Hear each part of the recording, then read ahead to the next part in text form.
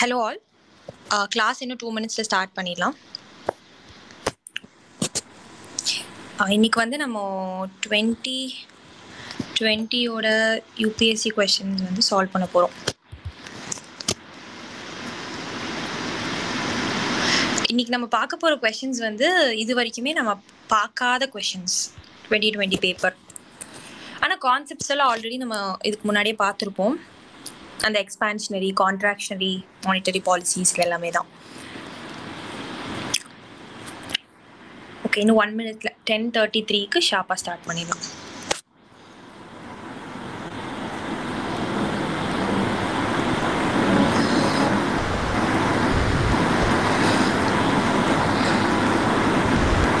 Okay, screen share பண்ணுறேன்.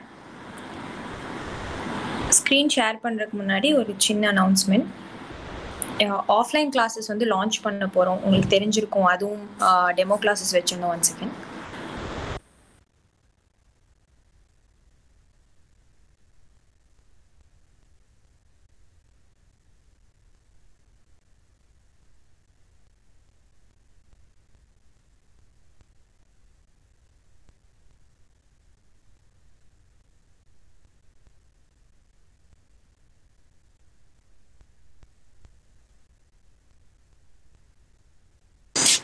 Okay, start பண்ணிடலாம். 1 second. So offline classes and offline கிளாஸஸோடு சேர்த்து அதோட ஆன்லைன் கிளாஸும் இருக்கும்.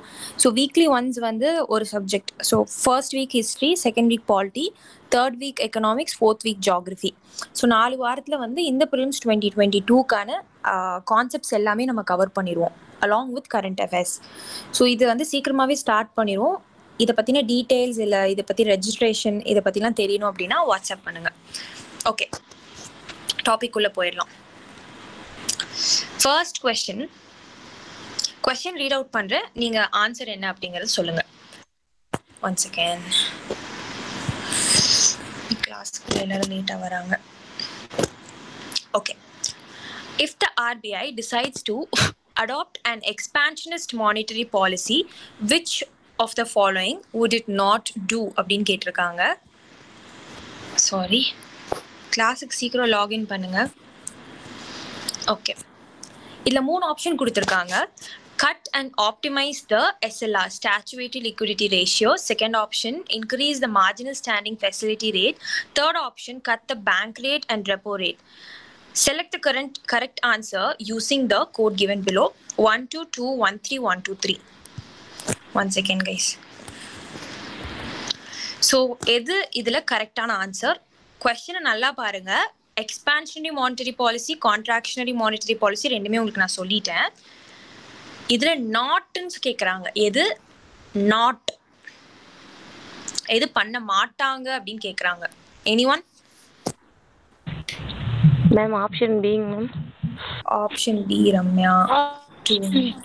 Option P ma'am. ஓகே, இளவரசி. ஓகே, பவித்ரா. ஓகே, சூப்பர்டா. பரவாயில்ல, எல்லாருமே ப்ரீவியஸ் 5 இயர்ஸோட கொஸ்டின் பேப்பர் படிச்சிங்கனாவே போதும். அதுதான் ரிப்பீட் ஆகும் திருப்பியுமே. ஓகே, நான் எக்ஸ்பிளைன் பண்ணிடுறேன். ஸோ இதுக்கு முன்னாடி கிளாஸில் நான் உங்களுக்கு இந்த கான்செப்ட்ஸ் எல்லாம் சொல்லிட்டேன். SLRனா என்ன, CRRனா என்ன, மார்ஜினல் ஸ்டாண்டிங் ஃபெசிலிட்டினா என்ன அப்படின்னு சொல்லிட்டேன். மிஸ் பண்ணவங்களுக்கு நான் திருப்பி சொல்கிறேன், நல்லா பார்த்துக்கோங்க. அண்ட் சாட்டர்டேவோட கிளாஸ் வந்து நம்ம இந்த லாங் டேர்ம் அப்புறம் ஷார்ட் டேர்ம் borrowings இதெல்லாம் இருக்கு இல்லையா, அது வந்து நிறைய பேர் மிஸ் பண்ணிட்டாங்க அப்படின்னு சொன்னாங்க. ஸோ அதுவும் நேற்று கிளாஸும் நிறைய பேர் மிஸ் பண்ணிட்டீங்க. நான் ரெக்கார்ட் பண்ணி வச்சிருக்கேன், நாளைக்கு அப்லோட் பண்ணுற யூடியூப்ல. மிஸ் பண்ணவங்க பார்த்துக்கோங்க. ஏன்னா இது ரெண்டுமே ரொம்ப முக்கியமான கிளாஸஸ். நான் முடிஞ்ச அளவுக்கு முக்கியமான கிளாஸஸ் எல்லாமே ரெக்கார்ட் பண்ணி யூடியூப்ல போடுறேன். சரிங்களா, ட்ரை பண்ணுறேன் மேக்ஸிமம். ஏன்னா இப்போ நான் உங்களுக்கு எடுக்கிற கிளாஸை திருப்பியும் எடுக்கணும் அப்படிங்கிறது வந்து ஒரு டிராகிங்கான விஷயம். ஸோ அதனால தான் லைவ் கிளாஸ் அட்டென்ட் பண்ணுங்கன்னு எல்லாத்தையும் கேட்குறேன். ஏன்னா இதில் வர அந்த இன்டராக்ஷன் வந்து ரெக்கார்டட் அமிச்சா அதில் வரவே வராது. ஓகே, ஸோ இதில் கொஸ்டின் ஃபர்ஸ்ட் டீட்டெயில்டாக உங்களுக்கு நான் எக்ஸ்பிளைன் பண்ணுறேன். இப்போ RBI இருக்காங்க இல்லையா, RBI decides to adapt and expansionist monetary policy. யாருக்காவது எக்ஸ்பான்ஷனிஸ்ட் மானிட்டரி பாலிசினா என்னன்னு தெரியுமா? மணி சப்ளை வந்து பம்ப் பண்ணும் மார்க்கெட்ல. கரெக்ட் ராஜா. இப்போ நம்ம எக்கனாமில மணி சப்ளை இல்லை, சரிங்களா? 1 செகண்ட். மணி சப்ளை இல்லை. இந்த இடத்துல மணி சப்ளைய எக்கனாமிக்குள்ள மணி சப்ளைய எக்கனாமிக்குள்ள எடுத்துட்டு வரணும் அப்படிங்கறதுக்காக ஆர்பிஐ ஃபாலோ பண்ற பாலிசி தான் எக்ஸ்பான்ஷனரி மானிட்டரி பாலிசி. ஸோ உங்களுக்கு ஒரு ஸ்கிரீன்ஷாட் காட்டுறேன் பாருங்க. இதுல டோட்டலா 3 பாலிசிஸ் ஆர்பிஐ ஃபாலோ பண்ணுவாங்க. ஒன்னு அகாமடேட்டிவ் ஸ்டான்ஸ், இன்னொன்னு வந்து நியூட்ரல் ஸ்டான்ஸ், இன்னொன்னு கேலிப்ரேட்டட் டைட்னிங். இது 3மே நீங்க ஞாபகம் வச்சுக்கணும். ஏன்னா எக்கனாமிக்ஸ் பொறுத்த அளவுக்கு நான் உங்களுக்கு நேத்து காட்டினேன், ஒரு வேர்டோட மீனிங் வந்து இன்னும் 2-3 வேர்ட்ஸ் இருக்கும். ஸோ அந்த டிஃப்ரெண்ட் வேர்ட்ஸையும் நீங்க படிக்கணும், சரிங்களா? ஸோ இதுல எக்ஸ்பான்ஷனரி மானிட்டரி பாலிசிக்கு இன்னொரு வேர்டு என்னன்னு பாத்தீங்கன்னா அகாமடேட்டிவ் ஸ்டான்ஸ்ன்னு சொல்லுவாங்க. அதே கான்ட்ராக்ஷனரி மானிட்டரி பாலிசிக்கு இன்னொரு வேர்டு வந்து கேலிப்ரேட்டட் டைட்னிங்னு சொல்லுவாங்க. இதை 2 மட்டும் ஞாபகம் வச்சுக்கிட்டீங்கன்னா போதும். இப்போ 1 செகண்ட். இப்போ எக்ஸ்பான்ஷனரி மானிட்டரி பாலிசில என்ன பண்ணுவாங்க அப்படின்னா மணி சப்ளை இருக்காது எக்கனாமில. ஸோ இங்க ரீட் அவுட் பண்றேன். Accommodative stance means RBI may reduce the policy rates to increase the money supply in the economy. நம்ம கையில காசு இல்ல அப்படிங்கிறப்போ காசு வர வைக்கணும். அப்ப காசு நம்ம கையில வர வைக்கணும் அப்படிங்கிறதுக்கு என்ன பண்ணும் ஆர்பிஐ? இன்ட்ரெஸ்ட் ரேட்டை குறைச்சாதான் நம்ம போய் கடன் வாங்குவோம். ஸோ கடன் வாங்கினாதான் நம்ம கையில காசு வரும். நம்ம கையில காசு வந்தாதான் அது வந்து ரிப்பிள் எஃபெக்ட் ஆகும், சரிங்களா? ஜாப் ஆப்பர்ச்சுனிட்டிஸ் கிரியேட் ஆகும், அதுக்கப்புறம் டிமாண்ட் வந்து உருவாகும். ஸோ இந்த கான்செப்டை வர வைக்கிறதுக்காக தான் ஆர்பிஐ என்ன பண்ணுவாங்க? இன்ட்ரெஸ்ட் ரேட்டை குறைப்பாங்க. அது பேரு தான் அகாமடேட்டிவ் ஸ்டான்ஸ் இல்லைனா எக்ஸ்பான்ஷனரி மானிட்டரி பாலிசின்னு சொல்லுவாங்க. எக்ஸ்பேண்ட் பண்றாங்க மணி சப்ளை, அவ்வளவுதான், சிம்பிள் அஸ் தட். இப்போ கேலிப்ரேட்டட் டைட்னிங்னா கான்ட்ராக்ஷனரி மானிட்டரி பாலிசின்னு சொல்லுவாங்க, சரிங்களா? ஸோ இதுல calibrated tightening stance means the RBI would either keep the interest rates constant or increase the interest rate. So இதுல என்ன விஷயம் அப்படின்னு பாத்தீங்கன்னா ஆர்பிஐ இன்ட்ரெஸ்ட் ரேட் இப்போ 4% இருக்குன்னா அதை மாற்றவே மாட்டாங்க. ரெப்போ ரேட் தான் இன்ட்ரெஸ்ட் ரேட். ஸோ அதை மாற்றாம அப்படியே வச்சிருப்பாங்க. இல்லை அப்படின்னா ஸ்லைட்டாக இன்க்ரீஸ் பண்ணுவாங்க. ஏன் இன்க்ரீஸ் பண்ணுறாங்க அப்படின்னு பார்த்தீங்கன்னா அப்பதான் இந்த மணி சப்ளை இருக்கு இல்லையா, மணி சப்ளை வந்து எக்கனாமில அதிகமாக இருக்கும், அதை குறைக்கணும் அப்படிங்கறதுக்காக தான் இது பண்றாங்க. ஏன் அப்படி பண்றாங்க அப்படின்னு பார்த்தீங்கன்னா 1 செகண்ட் guys.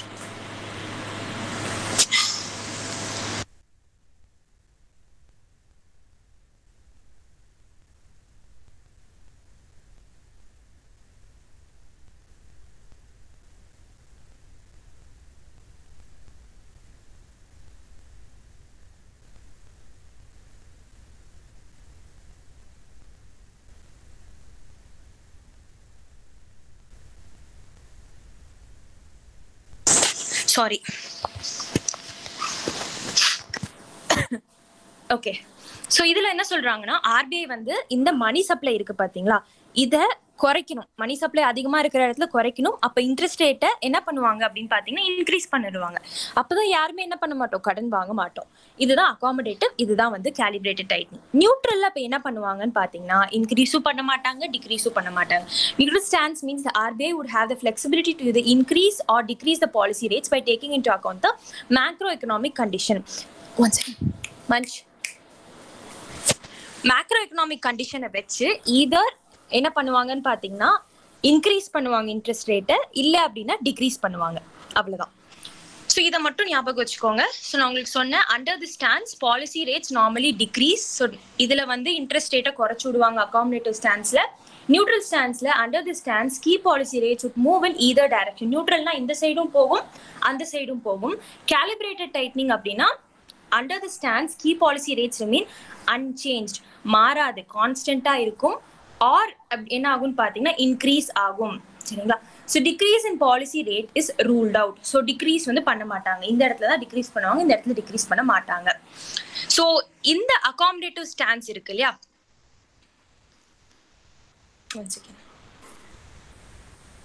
சரி பார்த்து. ஸோ இந்த அகாமடேட்டிவ் ஸ்டான்ஸ் இருக்கு பாத்தீங்களா, இதுல usually this policy is adapted when there is slow down in the economy. நான் உங்களுக்கு சொன்னேன் ஸ்லோ டவுன் அப்படின்னா மணி சப்ளை இருக்காது. ஸோ அந்த ஸ்லோ டவுனை வந்து சரிப்படுத்துறதுக்காக தான் மக்கள் கையில காசு போகணும், அப்பதான் ஸ்லோ டவுனை சரிப்படுத்த முடியும், சரிங்களா? நெக்ஸ்ட் திங், நியூட்ரல் ஸ்டான்ஸ்ல வந்து usually this policy is adapted when the inflation rate is stable. So நியூட்ரல்ல வந்து இன்ஃப்ளேஷன் ரேட் ஸ்டேபிளா தான் இருக்கும். நம்மளுக்கு இந்த மணி சப்ளை, இன்ஃப்ளேஷன் இதெல்லாம் வந்து கரெக்டான அளவில் தான் இருக்கும். ஸோ இது வந்து நம்ம மேக்ரோ எக்கனாமிக், இது இம்போர்ட் எக்ஸ்போர்ட் இதெல்லாம் மைண்ட்ல வச்சுட்டு கவர்மெண்ட் என்ன பண்ணுவாங்கன்னா கொண்டு வரலாமா வேணாமா அப்படிங்கிறத டிசைட் பண்ணுவாங்க. ஸோ உங்களுக்கு கேட்பாங்க, எக்ஸாம்ல கேட்பாங்க, இந்த 3 பாயிண்ட்டை வச்சுதான் இது என்ன பாலிசி, இல்ல இந்த பாலிசி அப்போ எதை பண்ணுவாங்க எதை பண்ண மாட்டாங்க.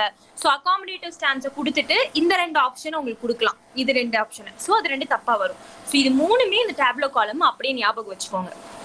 So calibrated tightening, usually this policy is adopted when there are concerns of higher rate of inflation.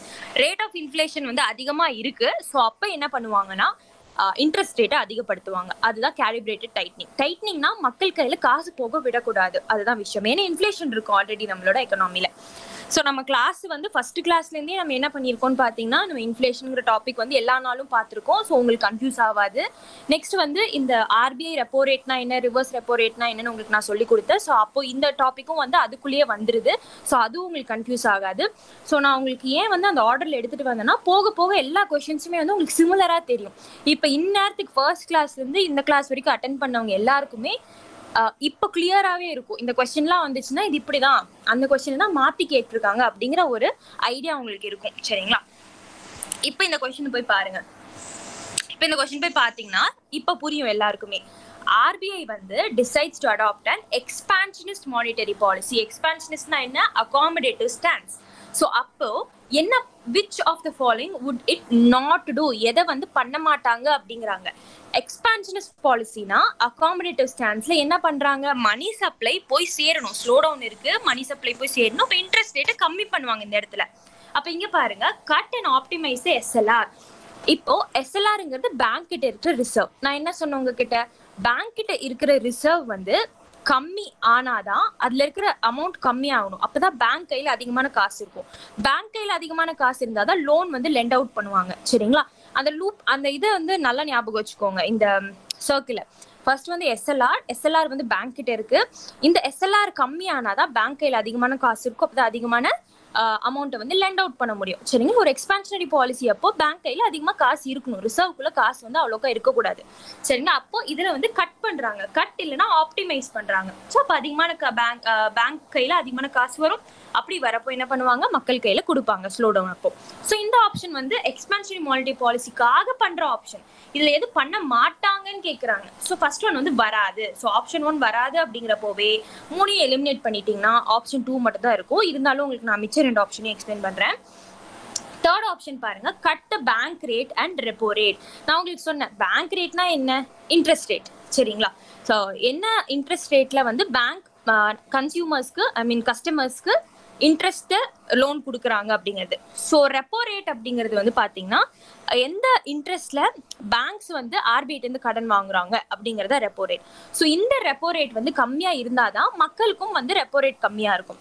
So உங்களுக்கே தெரியும், பேங்க்ஸ் வந்து ஆர்பிஐ கடன் வாங்குறாங்க அப்படின்னா, ஒன் செகண்ட், கடன் வாங்குறாங்க அப்படின்னா ஆர்பிஐ கிட்ட இருந்து அதே இதுதான் ரிஃப்ளெக்ட் ஆகும். 4% கடன் வாங்குறாங்கன்னா ஒரு 4.5% மக்களுக்கு லோன் கொடுப்பாங்க. ஸோ அதுதான் ரெப்போ. சரிங்களா? ஸோ அந்த ரெப்போ கம்மியா இருந்தாதான் என்ன ஆகும் அப்படின்னு பாத்தீங்கன்னா நம்ம கம்மியான இன்ட்ரெஸ்ட் ரேட்டுக்கு பேங்க்ல இருந்து கடன் வாங்க முடியும். ஸோ அதை வந்து கட் பண்ணாங்கன்னா எக்ஸ்பான்ஷனரி மானிட்டரி பாலிசின்னு அர்த்தம். நான் உங்களுக்கு சொன்ன இன்ட்ரெஸ்ட் ரேட் கட் பண்றது. தேர்ட் ஆப்ஷன் பாருங்க, increase in, second option, increase the marginal standing facility rate. யாருக்காவது இங்க எம்எஸ்எஃப் மார்ஜினல் ஸ்டாண்டிங் ஃபெசிலிட்டி ரேட்னா என்னன்னு தெரியுமா? பேங்க்ஸ் வந்து வந்து ஆர்பிஐ கிட்ட போய் ஓவர் நைட்ல கடன் வாங்குறதுங்க மேம். கரெக்டா? ஓகே, நிறைய பேருக்கு தெரிஞ்சிருக்கு, நிறைய பேர் அன்மியூட் பண்ணீங்க, சூப்பர்.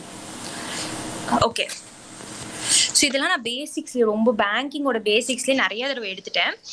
இப்போ நான் திருப்பியும் சொல்றேன் பாருங்க, எக்ஸ்பிளைன் பண்றேன், ஸ்பீடா போகலாம், ஏன்னா இது எல்லா கிளாஸ்லும் நான் சொல்லிக்கிட்டே வந்துட்டு இருக்கேன். சரிங்களா?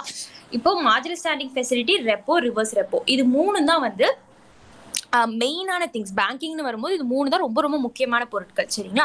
இதுல உங்களுக்கு repo, marginal standing facility, reverse repo, இதுதான் order. MSF, repo, reverse repo. இது என்னன்னு பாத்தீங்கன்னா, பேங்க்ஸ் இருக்காங்க இல்லையா, interest bad by banks for over night borrowing. இப்போ என்கிட்ட வந்து காசு இல்லை, ஓவர் நைட், இந்த நைட்டு கிட்ட, இந்த ஒரு நாளைக்கு என்கிட்ட காசு கிடையாது. ஸோ அப்போ நான் என்ன பண்றேன்னா ஆர்பிஐ வந்து கடன் வாங்குவேன். இந்த ஒரு நாளுக்காக எனக்கு கொடுங்க, இந்த ஒரு ஃபோர்ட் நைட்காக, நாட் ஃபோர்ட் நைட், இந்த ஒரு நைட்டு தாண்டுற வரைக்கும் எனக்கு கொடுங்க, ஓவர் நைட்ல எனக்கு கொடுங்க அப்படின்னு கேட்பேன். ஸோ அதுதான் வந்து எம்எஸ்எஃப் அப்படின்னு சொல்லுவாங்க, மார்ஜினல் ஸ்டாண்டிங் ஃபெசிலிட்டி. ரெப்போ அப்படின்னா interest bad by banks for short term loans. So ரெப்போங்கிறது வந்து பேங்க் ஆர்பிஐ வந்து கடன் வாங்குறாங்க, இது வந்து ஷார்ட் டேர்ம், கம்மி பீரியடுக்கு தான் வாங்குவாங்க. சரிங்களா? ஸோ அதுக்கு என்ன பண்ணுவாங்க அப்படின்னு பாத்தீங்கன்னா பே பண்ணுவாங்க இன்ட்ரெஸ்ட். ஸோ அதுதான் ரெப்போ. நெக்ஸ்ட் ரிவர்ஸ் ரெப்போ அப்படிங்கிறது interest bad by RBI for short term loans from banks. இதுல ஆர்பிஐ வந்து பேங்க்ஸ் கிட்ட இருந்து என்ன வாங்குவாங்கன்னா கடன் வாங்குவாங்க, அதுக்கு ஆர்பிஐ வந்து பேங்க்ஸ் கிட்ட இன்ட்ரெஸ்ட் பே பண்ணும். சரிங்களா, இதுதான் reverse repo. Simple as that. இப்போ எம்எஸ்எஃப் மார்ஜினல் ஸ்டாண்டிங் ஃபெசிலிட்டி எதுக்கு பண்றாங்கன்னா இன்ஜெக்ட் லிக்விடிட்டி. ஏன்னா மார்ஜினல் ஸ்டாண்டிங் ஃபெசிலிட்டி பேங்க்ஸ் கடன் வாங்கினாதான் ஆர்பிஐ வந்து அந்த காசை திருப்பி யார்கிட்ட கொடுக்க முடியும், மக்கள்கிட்ட கொடுக்க முடியும். ஸோ மார்ஜினல் ஸ்டாண்டிங் ஃபெசிலிட்டி வந்து எதுக்காகனா அந்த லிக்விடிட்டியை இன்ஜெக்ட் பண்றதுக்காக தான். சரிங்களா, நெக்ஸ்ட் ரெப்போங்கிறதும் இன்ஜெக்ட் லிக்விடிட்டி. ரெப்போ வந்து பேங்க் ஆர்பிஐ இருந்து கடன் வாங்குறாங்க, அந்த கடனை வாங்கி யார்கிட்ட கொடுப்பாங்க, நம்ம கிட்ட கொடுப்பாங்க. ஸோ இதுவும் வந்து லிக்விடிட்டி இன்ஜெக்ட் பண்றதுக்கு தான். பட் இந்த ரிவர்ஸ் ரெப்போ மட்டும் வேற. ஏன்னா இதுல யாரு கடன் வாங்குறாங்கன்னா ஆர்பிஐ பேங்க் இருந்து வாங்கிடுறாங்க. அப்போ பேங்க் இருக்கிற காசெல்லாம் உறிஞ்சி எடுத்துடுறாங்க ஆர்பிஐ. அப்போ பேங்க் கையில காசு இருக்குமா, இருக்காது. இப்ப இல்ல அப்படின்னா நம்மளுக்கு கடன் கொடுக்க முடியுமா, கொடுக்க முடியாது. ஸோ இது எதுக்கு பண்றாங்க reverse ரெப்போனா chuck out liquidity. So இந்த 3 கான்செப்டையும் ஞாபகம் வச்சு இப்ப நான் இங்க காட்டின டேப்லோ காலம் மாதிரி இந்த டேப்லோ காலமையும் ஞாபகம் வச்சுக்கிட்டீங்கன்னா ரொம்ப ஈஸி. வர கொஸ்டின்ஸ் எல்லாமே அட்டென்ட் பண்ணிடலாம். ஓகே, இப்போ நான் சொல்ல போற இந்த 3வது பாயிண்ட் தான் ரொம்ப ரொம்ப முக்கியமான பாயிண்ட். ஏன்னா இது எந்த புக்லயுமே கிடையாது. இதெல்லாம் நார்மலாவே வந்து பேசிக் சென்ஸை வச்சு எழுதிடலாம். இது மார்ஜினல் ஸ்டாண்டிங் ஃபெசிலிட்டியா பேங்க் வாங்குறாங்க, ரெப்போவா பேங்க் வாங்குறாங்க, ரிவர்ஸ் ரெப்போவா ஆர்பிஐ வாங்கிக்கிறாங்க.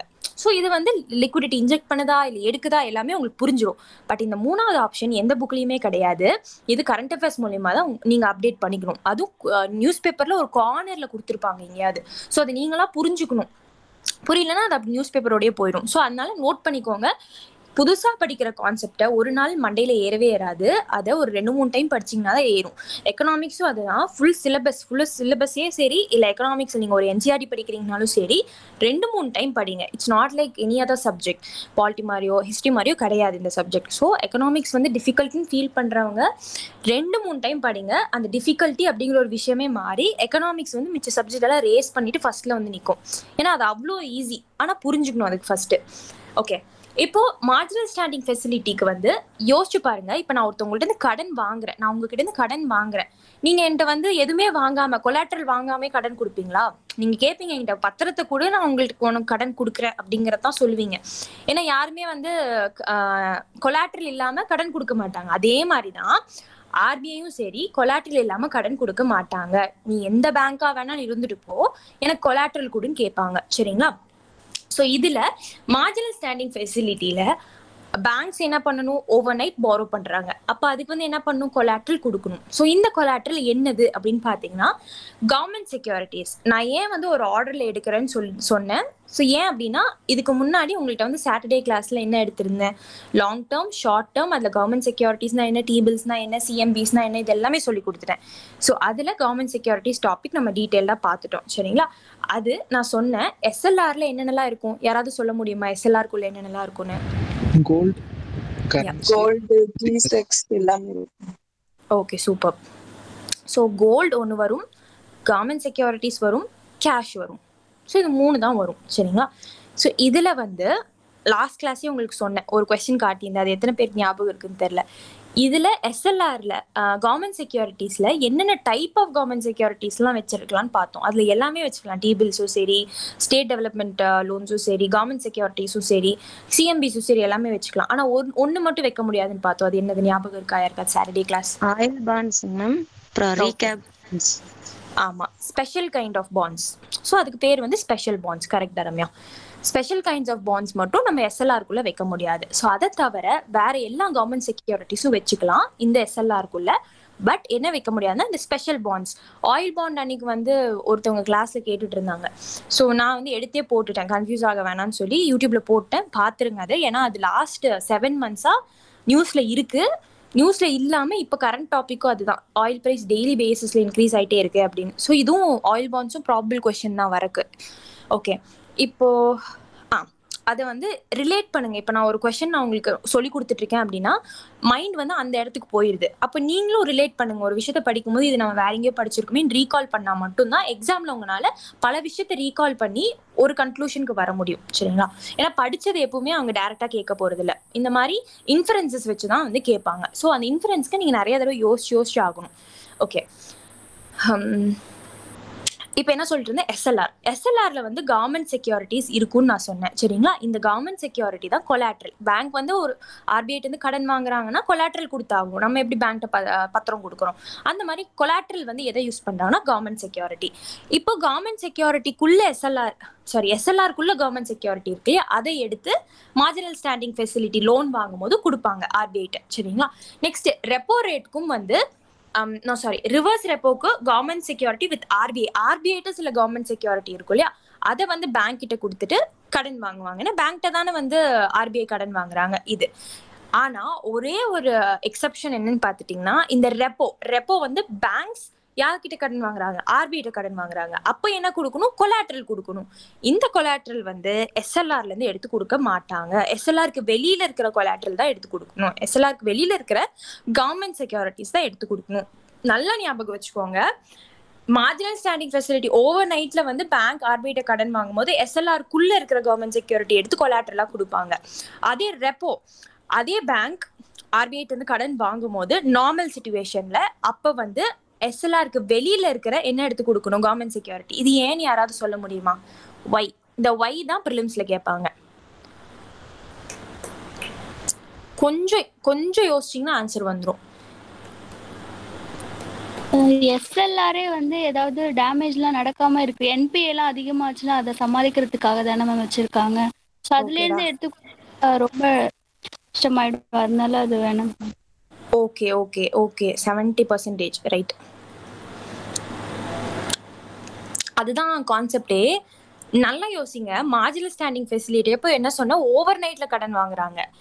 நீங்க வந்து நார்மலான கான்செப்ட். இப்போ உங்கள்ட்ட வந்து காசு இல்லை சரிங்களா, அந்த ஒரு நைட்டுக்கு போய் எனக்கு இந்த ஒரு நைட் இல்லைன்னு ஒரு பீரியட், இப்போ எனக்கு வந்து இந்த 1 மணி நேரத்துக்குள்ள அந்த காசு வேணும் அப்படின்னா நான் ஒருத்தர் போய் கடன் கேட்கறேன்னு வச்சுக்கோங்களேன். அவர் என்ன சொல்லுவாரு அப்படின்னு பாத்தீங்கன்னா, உங்ககிட்ட இருக்கிற விலை உயர்ந்த பொருள் தான் கேட்பாரு, இல்ல இன்ட்ரெஸ்ட் ரேட் அதிகம் பண்ணிடுவாரு. இதுதான் நடக்கும். அதே மாதிரிதான் மார்ஜினல் ஸ்டாண்டிங் ஃபெசிலிட்டி அப்போ பேங்க் கிட்டே ஒரு நைட்டுக்கு காசு இல்லை, அடுத்த நாள் மைட் பி அது வந்துடலாம். அந்த ஒரு நைட்டுக்கு வந்து பேலன்ஸ் பண்றதுக்கு காசு இருக்காது சரிங்களா. ஸோ அப்போ வெளியிலே கவர்மெண்ட் செக்யூரிட்டி இருக்காது. மார்ஜினல் ஸ்டாண்டிங் ஃபெசிலிட்டி அப்போ காசே இல்லை அப்படிங்கிற சிச்சுவேஷன் தான் பேங்க்குக்கு. ஸோ அப்போ வெளியில கவர்மெண்ட் செக்யூரிட்டி இருந்ததுன்னா அதை வித்து அவங்க காசு பார்த்துருவாங்கல்ல. ஸோ இல்லவே இல்லை அப்படிங்கிற சிச்சுவேஷன்ல தான் எஸ்எல்ஆருக்குள்ள இருந்து எடுத்து கொடுக்குறாங்க. சிம்பிள். எஸ்எல்ஆருக்குள்ள இருந்து எதுக்கு எடுத்து கொடுக்குறாங்கன்னா, அவங்க பேங்க்ட்ட காசே இல்லை, எஸ்எல்ஆர் தான் லாஸ்ட் ரெசார்ட், ரிசர்வ். அந்த ரிசர்வ்ல இருந்தா என்ன பண்றாங்க, எடுத்து கொடுக்குறாங்க. ரிசர்வ்ல இருந்து எப்ப எடுப்பாங்கன்னு பாத்தீங்கன்னா, எஸ்எல்ஆரே எதுக்கு, பேங்க் காப்பாத்துறதுக்கு தான். சோ அதனாலதான் அதுல இருந்து எடுத்து கொடுக்குறாங்க. பட் ரெப்போல பாத்தீங்கன்னா அப்படி கிடையாது. ரெப்போல வந்து நார்மலா பேங்க் வந்து கடன் வாங்குறாங்க, ரிசர்வ்ஸ் எல்லாம் அப்படியே இருக்கும். கடன் வந்து எதுக்காக வாங்குறாங்கன்னா, இந்த மணி சப்ளை இன்க்ரீஸ் பண்றதுக்காக வாங்குறாங்க, அவ்வளவுதான். நெக்ஸ்ட் திங், ரிவர்ஸ் ரெப்போல என்ன ஆகுது அப்படின்னு பாத்தீங்கன்னா, ஆர்பிஐட்ட கவர்மெண்ட் செக்யூரிட்டிஸ் இருக்கும், அந்த கவர்மெண்ட் செக்யூரிட்டி பேங்க்ட்ட கொடுத்துட்டு அதுக்கப்புறம் ஆர்பிஐ பேங்க் வந்து கடன் வாங்கிப்பாங்க. ரொம்ப சிம்பிள். நீங்க ரொம்ப போட்டு மூளையை கசக்கி யோசிக்கணும்லாம் இல்ல. எதுக்காக மார்ஜினல் ஸ்டாண்டிங் ஃபெசிலிட்டியில கவர்மெண்ட் செக்யூரிட்டிஸ் உள்ள இருந்து தொடுறாங்க, எஸ்எல்ஆருக்குள்ள இருந்து தொடுறாங்க, காசு இருக்காது, அவ்வளவுதான். இது நீங்க வந்து சிம்பிளா ஞாபகம் வச்சுக்கோங்க. காசு இல்ல அதனால தொடுறாங்க. எக்ஸாம்ல வந்து ஏன் எதுக்கு அப்படின்லாம் யோசிக்க தேவையில்லை, இதுக்குதான் அப்படிங்கிற மாதிரி ஒரு லைனா ஞாபகம் வச்சுக்கோங்க. Next interest rate. இன்ட்ரெஸ்ட் ரேட்ல இது எதுக்கு அதிகம், யாராவது சொல்ல முடியுமா? MSF. Next one repo. Next one correct. இதுதான் ஆர்டர். இப்போ எம்எஸ்எஃப் மார்ஜினல் ஸ்டாண்டிங் ஃபெசிலிட்டி நான் உங்களுக்கு என்ன சொன்னேன், நான் அவசரமா போய் ஒருத்தன்ட்ட கடன் கேட்கறேன்னா அந்த அவசரத்தை அவன் யூஸ் பண்ணிட்டு என்ன பண்ணுவான், மிச்சவங்களுக்கு எல்லாம் 3% கொடுத்துருப்பான், எனக்கு மட்டும் 6% உனக்கு அவசரமா வேணும், இப்போ உடனே வேணும்ல, ஓகே 6% நான் போட்டுறேன் அப்படிமா. அதே மாதிரி தான் பேங்க்கும் ஆர்பிஐ போய் எனக்கு அவசரமா ஓவர் நைட் காசு வேணும் அப்படின்னு கேட்கறாங்க. ஓவர் நைட்ல அவசரமா காசு வேணும் அப்படின்னா என்ன பண்ணுவாங்க, அதுக்கு இன்ட்ரெஸ்ட் ரேட் அதிகம் பண்ணிடுவாங்க. அதனாலதான் மார்ஜினல் ஸ்டாண்டிங் ஃபெசிலிட்டியோட இன்ட்ரெஸ்ட் ரேட் வந்து ரெப்போ ரேட்டை விட அதிகமா இருக்கும்.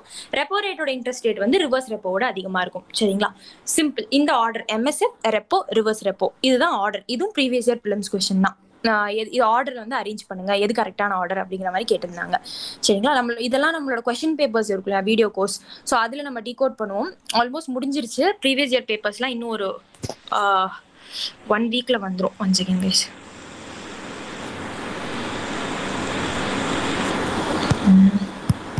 அவ்வளவுதான். ஸோ இது எல்லாருக்கும் புரிஞ்சிருக்கும்னு நம்புறேன்.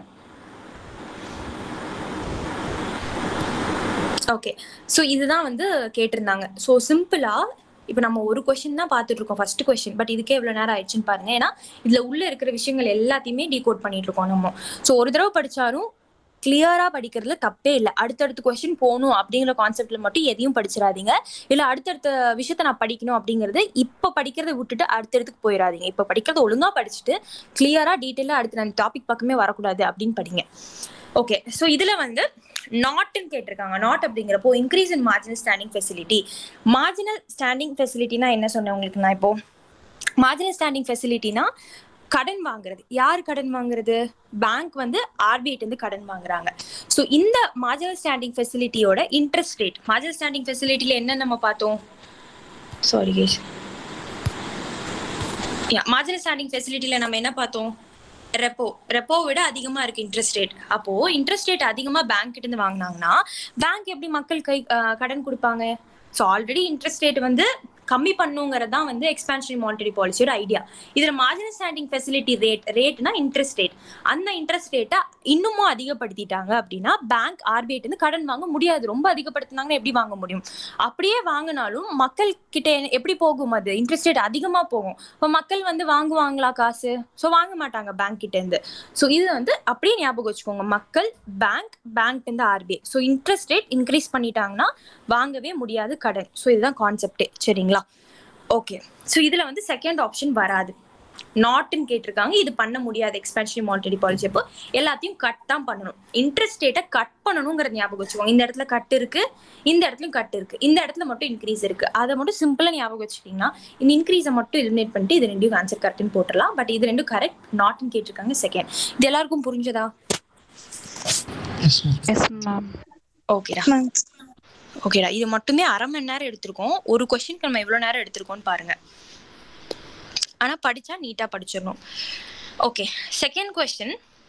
With reference to the foreign direct investment in India, which one of the following is considered its major characteristics? நான் உங்களுக்கு இவ்வளோ நாளாக சொல்லிட்டு இருந்தேன் எஃப்டிஐ இதுல வந்து கொஸ்டின்ஸ் 3 கொஸ்டின்ஸ் வந்திருக்கு ரீசெண்டா.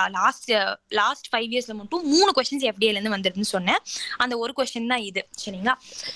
இதுல எஃப்டிஐனா என்ன அப்படின்னு கேட்டிருக்காங்க. இந்த கொஸ்டின் ஈஸி கிடையாது. இது மாடரேட் டு டிஃபிகல்ட் கொஸ்டின். ஏன் அப்படின்னா எஃப்டிஐ நார்மலா நம்ம வந்து புக்ல கொடுத்துருக்கிற டெஃபினிஷன் நான் சொல்றேன். புக்ல கொடுத்துருக்க டெஃபினிஷன் வந்து இப்போ ஒரு ஃபாரின் டைரக்ட் இன்வெஸ்ட்மெண்ட் தான் எஃப்டிஐ. இப்போ இந்தியாக்குள்ள இருக்கிற ஒரு கம்பெனில ஃபாரினர் ஒருத்தவங்க இன்வெஸ்ட் பண்றாங்க அப்படின்னா அது இந்த கம்பெனிக்கு 100% ஷேர்னு வச்சுக்கோங்க. 100 ரூபா இந்த கம்பெனி வந்து பாண்ட் ரிலீஸ் பண்றாங்க. அதுல அந்த ஃபாரினர் வந்து 20 ரூபா இன்வெஸ்ட் பண்ணியிருக்காரு. இந்த 100 ரூபால 20 ரூபா இன்வெஸ்ட் பண்ணியிருக்காரு அப்படின்னா அவர் வந்து ஒரு எஃப்டிஐ. இதுதான் டெஃபினேஷன் கொடுத்துருக்காங்க எல்லா புக்லயும். 10% மேல இன்வெஸ்ட் பண்ணாங்க அப்படின்னா அதுதான் ஃபாரின் டைரக்ட் இன்வெஸ்ட்மெண்ட். 10% கீழே இன்வெஸ்ட் பண்ணாங்கன்னா அது ஃபாரின் போர்ட்ஃபோலியோ இன்வெஸ்ட்மெண்ட். சரிங்களா? இது ரெண்டு தான் கான்செப்டே. ஸோ இதுதான் டெஃபினிஷனே. பட் அந்த டெஃபினிஷன் இந்த 4 ஆப்ஷன்லயுமே இருக்காது. இவங்க என்ன கேட்டிருக்காங்கன்னா கன்ஃபியூஸ் பண்ணி வேர்ட்ஸை வச்சு பிளே பண்ணியிருக்காங்க. ஆனா இது எஃப்டிஐ பத்தி ஒழுங்கா தெரிஞ்சவங்களுக்கு இது ஆன்சர் எழுதிடலாம். நான் ரீட் அவுட் பண்றேன். It is an investment through capital instruments essentially in a listed company. It is a largely non-debt creating capital flow. It is the investment which involves debt servicing and it is the investment made by the foreign institutional investors in the common securities. Anyone? B ma'am, option B. A ma'am. Okay da. B.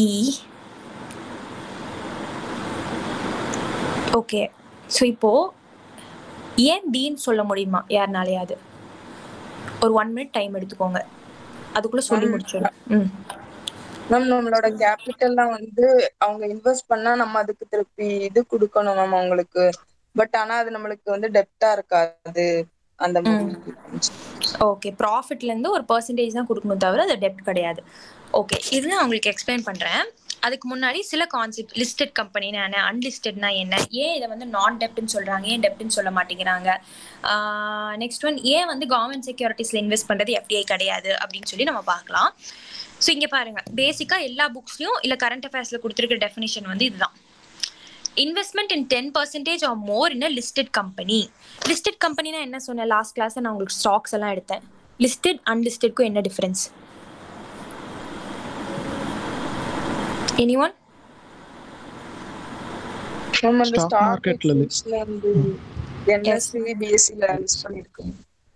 Okay, correct Raja and Pavithra. இப்போ 2 stock exchanges இருக்கு இந்தியாவில் சரிங்களா.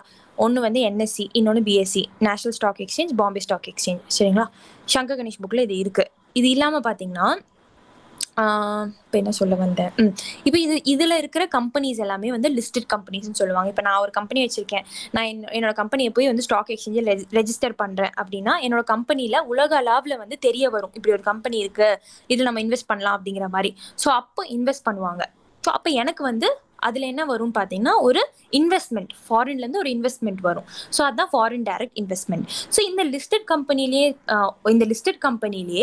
10% கீழே invest பண்ணுறவங்க இருக்காங்க, 10% மேலே invest பண்ணுறவங்க இருக்காங்க சரிங்களா. நான் எவ்வளோ போடுறேனோ, இப்போ நான் வந்து 100 ரூபா வந்து இன்வெஸ்ட் பண்ணியிருக்கேன், இது 100 ரூபாய்க்கு வந்து நான் என்ன பண்ண போகிறேன் அப்படின்னா இது ஷேர் வந்து இது வெளிவிடுறேன் சரிங்களா. ஷேர் வந்து வெளிவிடுறேன். அந்த 100 ரூபால 20 ரூபா, 10 ரூபாய்க்கு மேலே, ஸோ 11 ரூபாலேருந்து 100 ரூபா வரைக்கும் இன்வெஸ்ட் பண்ணுறவங்க வந்து FDI.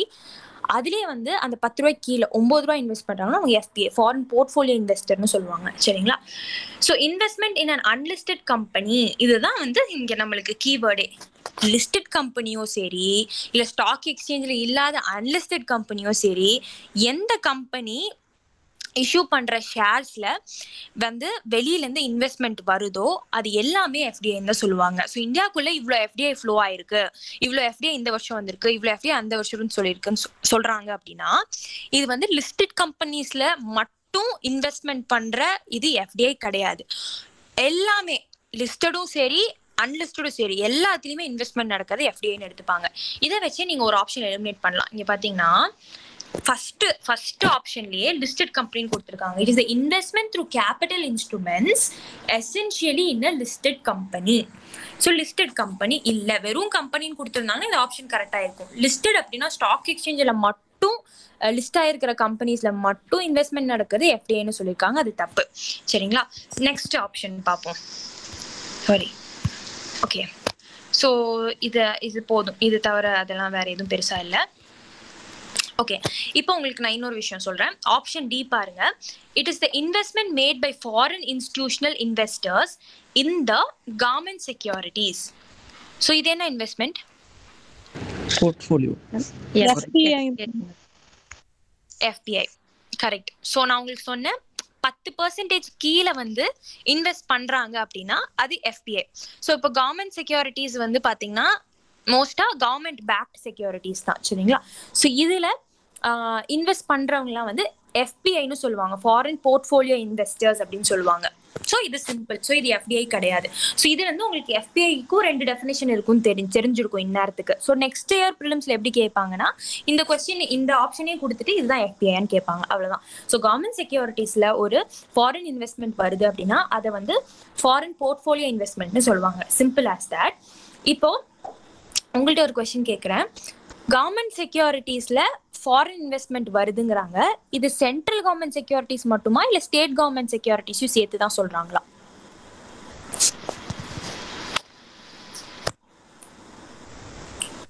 சென்ட்ரல் கவர்மெண்ட் மட்டும். ஓகேண்ணா, ஓகே. எனக்கு ஒரு ஹெல்ப் பண்ணுங்க. கிளாஸ் முடிஞ்சதுக்கு அப்புறம் நீங்க இதை கண்டுபிடிங்க. நீங்க இதை கண்டுபிடிச்சி எனக்கு வாட்ஸ்அப் பண்ணுங்க. திருப்பி கொஸ்டின் ரிப்பீட் பண்றேன், எழுதி வேணா வச்சுக்கோங்க. இப்போ when there is an investment, இப்போ ஃபாரின் என்ன கேட்டுருந்தேன், okay, that foreign portfolio investment வருது இந்தியாக்குள்ள அப்படின்னா இந்த foreign portfolio investment government செக்யூரிட்டிஸ்ல invest பண்றாங்க. ஸோ இது வந்து வெறும் சென்ட்ரல் கவர்மெண்ட் மட்டும் தானா இல்லை ஸ்டேட் கவர்மெண்ட் இஷ்யூ பண்ற செக்யூரிட்டிஸ்ல இன்வெஸ்ட் பண்றதும் FPI தானா அப்படிங்கறத நீங்க கண்டுபிடிச்சு சொல்லுங்க சரிங்களா. ஓகே, ஸோ இதுக்கான ஆன்சர் வந்து இட் இஸ் அ லார்ஜ்லி நான் டெப்ட் கிரியேட்டிங் கேபிட்டல் ஃப்ளோ. ஸோ இந்த கேபிட்டல் அப்படின்னாவே வந்து ஃபாரின் இன்ஸ்டிடியூஷனல் இன்வெஸ்ட்மெண்ட்ஸ் எல்லாமே கேபிட்டல் ஃப்ளோ தான், கேபிட்டல் மார்க்கெட் ரிலேட்டடானது சரிங்களா. வெளியிலேருந்து வருது, ஃபாரின் டைரக்ட் இன்வெஸ்ட்மெண்ட்டாக இருக்கட்டும், ஃபாரின் போர்ட்ஃபோலியோஸ் இன்வெஸ்ட்மெண்ட்டாக இருக்கட்டும், எல்லாமே வெளியிலேருந்து வரது தான். ஸோ இது எல்லாமே கேபிட்டல் ஃப்ளோ. இன்னொன்று யோசிச்சு பாருங்க, கவர்மெண்ட் இந்தியாக்குள்ள இருக்கிற கம்பெனிஸோ இல்லை வந்து இந்தியன் கவர்மெண்ட்டோ எனக்கு கடன் கொடுங்கன்னு சொல்லி வெளிநாட்டில் இருக்கிறவங்கள்ட்ட கேட்கல, அவங்களா விருப்பப்பட்டு என்ன பண்றாங்கன்னா இங்க இந்தியாவுக்குள்ள இன்வெஸ்ட் பண்றாங்க கவர்மெண்ட் செக்யூரிட்டிஸ்லயோ இல்ல லிஸ்டட் கம்பெனிலயோ இல்ல அன்லிஸ்டட் கம்பெனிலயோ. ஸோ இது டெப்டா இல்ல.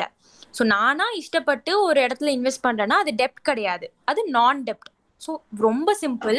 ஃபாரின் டைரக்ட் இன்வெஸ்ட்மெண்ட்டுங்கிறது வந்து கடன் வாங்கல, யாரும் இந்தியால இருந்து கடன் வாங்க கிடையாது.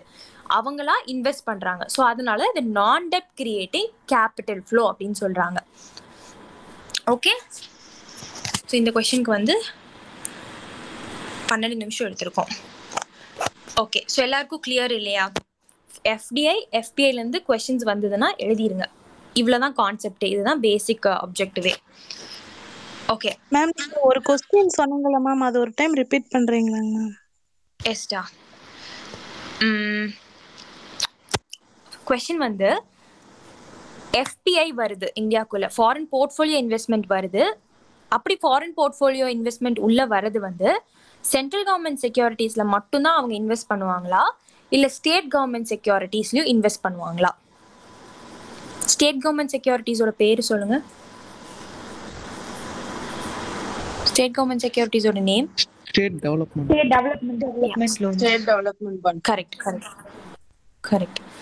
ஸ்டேட் டெவலப்மெண்ட் லோன்ஸ், அவ்வளவுதான். ஸோ கொஸ்டின் புரிஞ்சது இல்லையாடா? நெக்ஸ்ட் நான் போட்டுமா? Okay ma'am. ஓகேடா.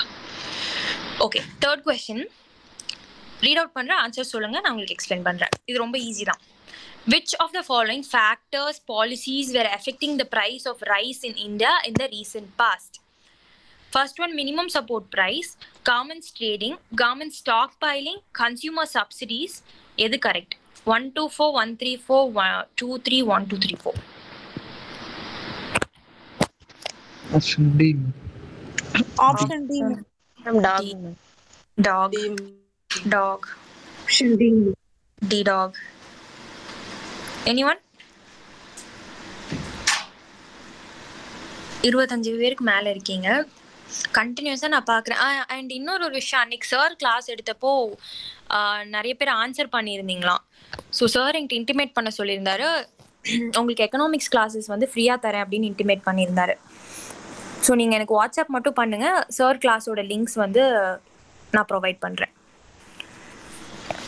Okay, option D 1 2 3 4. ஓகே, இதுல வந்து கவர்மெண்ட்ஸ் ட்ரேடிங்னா என்னன்னு யாராவது சொல்ல முடியுமா? Governments trading.